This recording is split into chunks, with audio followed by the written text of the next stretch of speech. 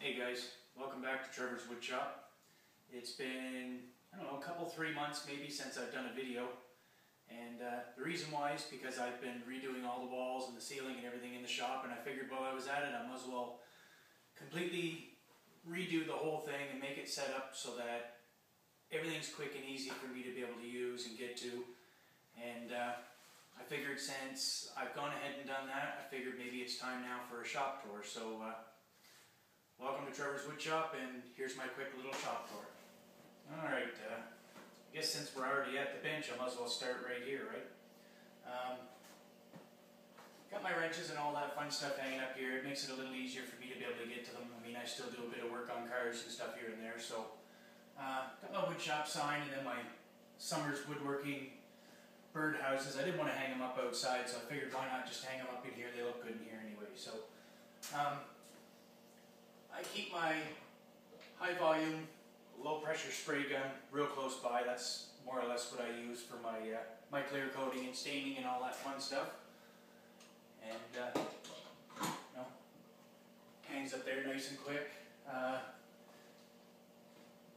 Keep my drills and chargers and stuff really close to the bench. I've got my plug-in and stuff right there.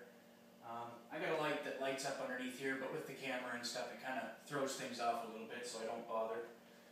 I keep an old cutting board here on the bench. When I'm doing my scroll saw projects and stuff, some of the smaller ones, what I do is I just use a hand drill, and instead of drilling a whole bunch of holes into this poor beat up old bench of mine already, I drill them on this. As far as everything that's in here, it's more or less just a huge mess right now. I haven't gone through any of it yet at all. So yeah, that's pretty much it for the bench. I mean, it's pretty standard.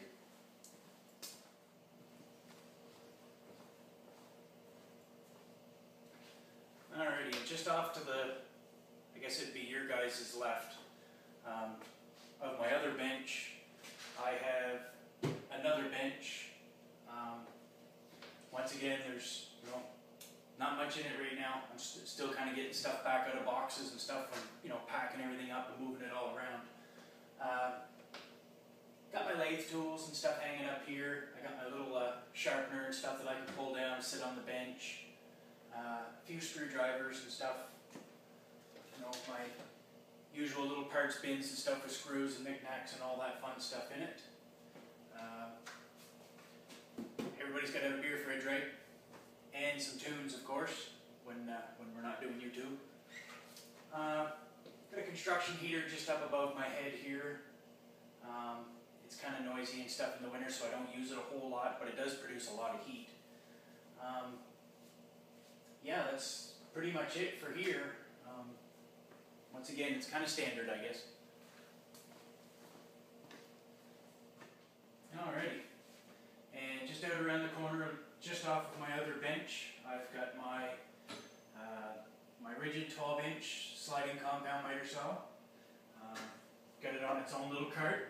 It was mainly just made out of scrap leftovers that was left over from doing the ceilings and the walls, and I figured why not utilize whatever it is I had. I got this probably 4 months ago.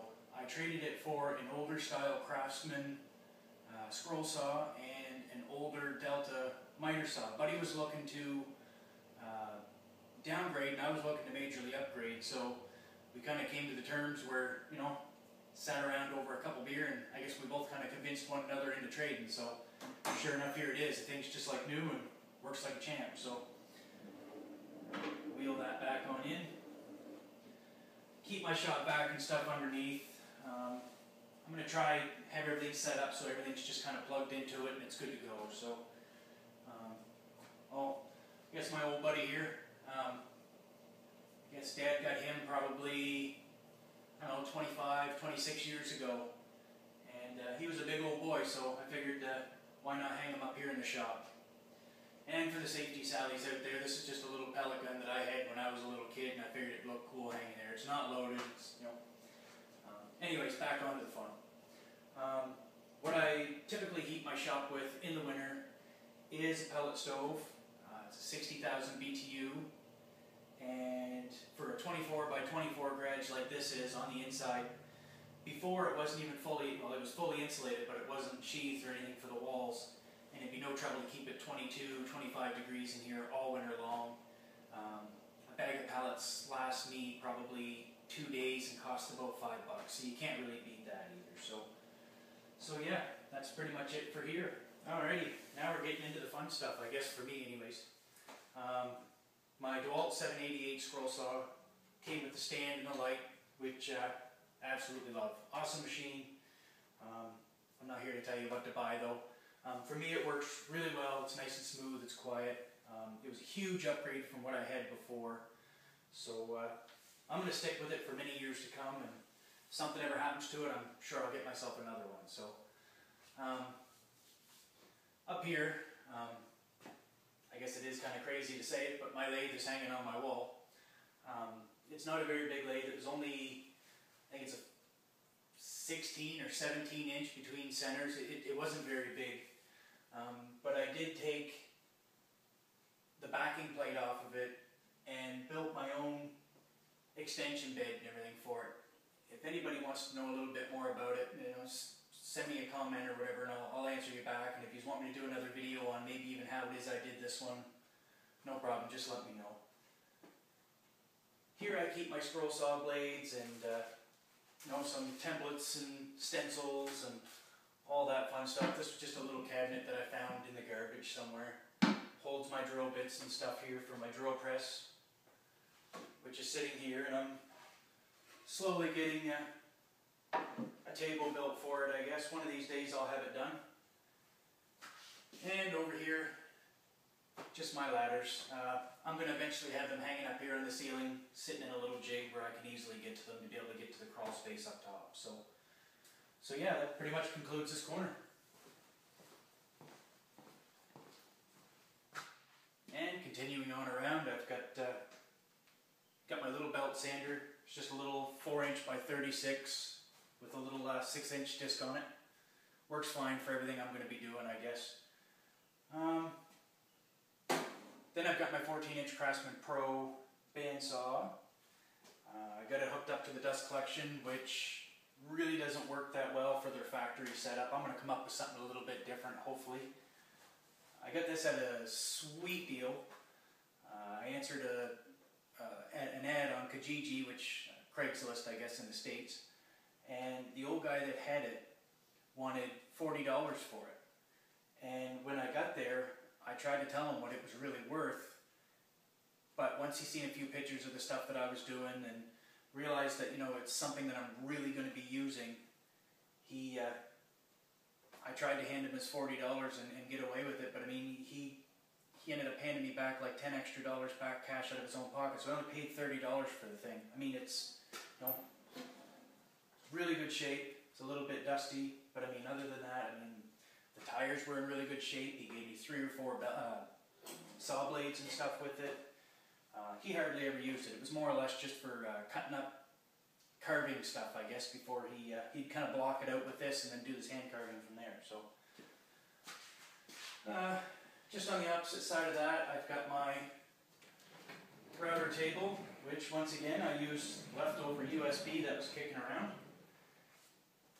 And I've got my, you know, original case and stuff that it came in. I've got my Craig jig and stuff sitting in here.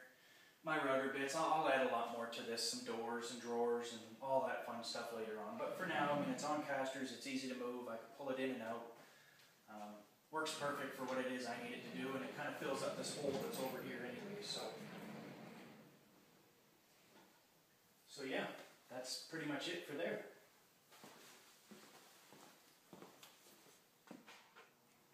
Alrighty. So just off to the other side of my router. Sorry guys, I got my camera in my hands here. It's kind of hard to be able to get in behind there with a tripod and everything to show you the dust collection system and how it is I have it set up. But on the far end of my table, closer to my wall, I've got my dust collection teed off where it goes, like I said before, over to my bandsaw. And then it kind of runs along the floor here and goes up to my rigid R4512 table saw, which, by the way, I really do love. Works really well. It's fairly smooth, it's quiet. I've got it dialed into right around 2/1000 of an inch out, which is more than enough for me. That's perfect, works fine. And I've built my own little side wing for it here. Got my logo and everything on there. And then we'll go over here to the my assembly table. This was, at one point in time, a laundry table at a local hospital. So a friend of mine had brought it home, and the reason why he thought that I might like to be able to use it is because, sorry, I'm getting a glare there. It's got the inches and centimeters and all that fun stuff marked right underneath glass. So if I do need to measure something quick, or a pattern, or anything paper, it's, you know, lay it down, cut it off with your X-Acto knife, and you're good to go. Put some drawers in, just some old ones I had kicking around. Recently traded some extra parts and pieces and stuff that I had in a wood lathe with Jason Mcginn, and he ended up giving me his little compressor, which I'm going to set underneath my table here. And I'm going to run some air line all around the table, and that way there I can use my finished nail guns and all that fun stuff under here without having to go over to my big one, which we'll get to later on. There's my new nail gun set there, which, like I was saying earlier, I'm going to set it up so that everything is under here. So, alrighty, we're back on the tripod. Sorry about all the jiggliness there, fellas. Anyways, up here I've got a couple little corner shelves that I threw up, and I hang my Craig jig close by, which is something I use all the time. Got my sawhorses, which I can pull out to the side if I'm doing a really big project and the table can't handle it, or it's going to be in the way of me doing any sawing or whatever with the table saw. Other than that, that's pretty much 3/4 the way around here. So let's head on over to the compressor side, and I'll show you all that fun stuff, and we'll conclude this up. Alright, over here is more of my metalworking stuff, I guess. I do have my air compressor over here, and yes, it is hanging off my wall. And to answer any possible questions that may come up later on, no, nothing else does vibrate off the wall.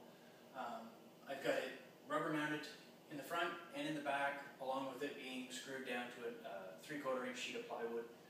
Everything's into the studs, so really nothing does move or vibrate that bad. Got my welding helmets and stuff hanging here. I have my Lincoln MIG-Pack 140. I used to use an awful lot. I used to be a welder before I started into the woodworking fun, and it's kind of hard to get back to the metal, I guess, after you've been working with wood for the last 3 or 4 years. So, got my air hose reel. It's one of the self-reel backups. It's okay. If I had to go buy another one, I probably wouldn't buy this one. As far as the mechanism goes, it seems to work fine, but the hose is something that needs to be replaced, because in the winter it really gets cold and it stiffens up so bad it won't stay rolled up. So, and to replace it is, I don't know, I might as well just think of something else, maybe have it coming out of the ceiling or something somewhere, kind of go from there. My bench grinder, it's sitting on a smokestack from a tractor trailer and a chrome wheel off an old dune buggy that I used to have. My creeper is something that's never been used. My cousin gave it to me a few years ago, and he died shortly after in a car accident. So it's one of those mementos, reminders. I guess he's always kind of hanging out here, so that'll never get used. So yeah, that's pretty much my welder side and my compressor side.